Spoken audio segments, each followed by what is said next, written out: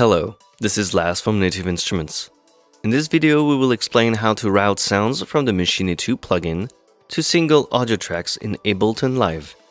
This setup allows you to tweak Ableton Live's track parameters such as volume and panorama, as well as add effects to individual sounds rather than an entire group or master. First, load MASCHINE 2 as a VST instrument into an empty MIDI track. You can find it in the browser sidebar under Plugins, VST. Next, in MASCHINE, make sure the Load Patterns button is activated and load a drum kit in Group A.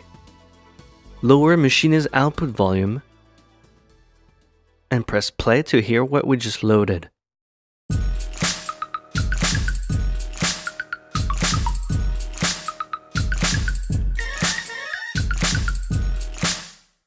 Now, assign the sounds in MASCHINE to their own individual output channels. To do this, make sure that the Sound tab is selected. Click the Channel icon button and choose Output. Select the first sound you want to route. In our example, it's the kick drum. In the Audio tab, under Destination, choose External 1. Apply the above steps to all other MASCHINE sounds you want to route to separate channels in Ableton Live, selecting a different output for each sound. So for our second sound, which is a snare, select External 2. For the third sound, which is a closed hi-hat, External 3, and so on.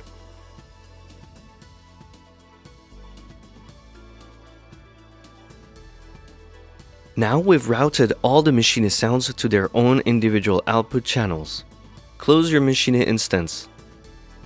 Back in Ableton Live, create as many audio tracks as you need to route all of your MASCHINE sounds. You can do this either via the menu entry Create, Insert Audio Track, or by using the shortcut Command-T on a Mac or Control-T on a Windows computer. The shortcuts are handy to quickly create multiple tracks. Now, assign a MASCHINE channel to each live audio track. For this, you have to make sure the In-Out section is displayed. You can toggle this by clicking the I/O button in the bottom right corner of your Ableton Live session. In the first audio track's In-Out section, go to the area called Audio From and select MASCHINE 2 instead of External In. In the drop-down menu below, define which MASCHINE channel is played back via Live's audio track. Start with the entry Out 2.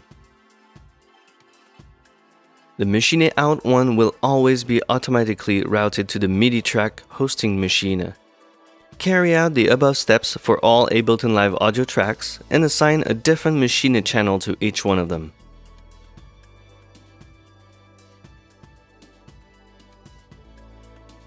Next, choose the last audio track by clicking its name. Hold down the Shift button and keep clicking the left arrow button on your keyboard until you have chosen all the audio tracks. Make sure not to include the MIDI track hosting MASCHINE here. Then, click the In button in the Monitor section of the first audio track. Finally, click any of the audio tracks to deselect the group. Lower the master output of Ableton Live, as now all of your MASCHINE group or master levels and effects are bypassed. This means your MASCHINE sounds may have different volume and sound different as the signals are routed directly. Now, when you press play, you can see all of your MASCHINE sounds coming out of separate tracks in Ableton Live.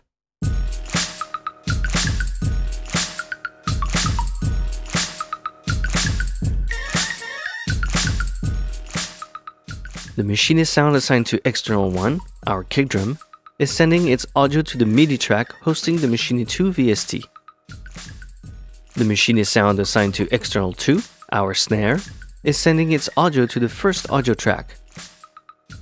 The MASCHINE sound assigned to External 3, our closed hi-hat, is sending its audio to the second audio track, and so on.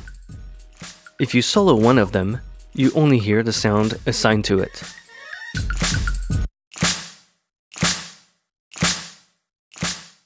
To demonstrate how to process channels independently in Ableton Live, we are loading a reverb plugin into the audio track containing a snare sound.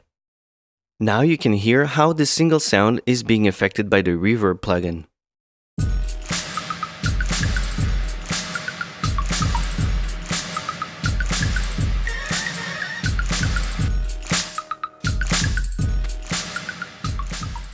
Feel free to add more effects to your audio tracks, or try out different mixes by adjusting the volume, panorama, as well as send effect settings in Ableton Live.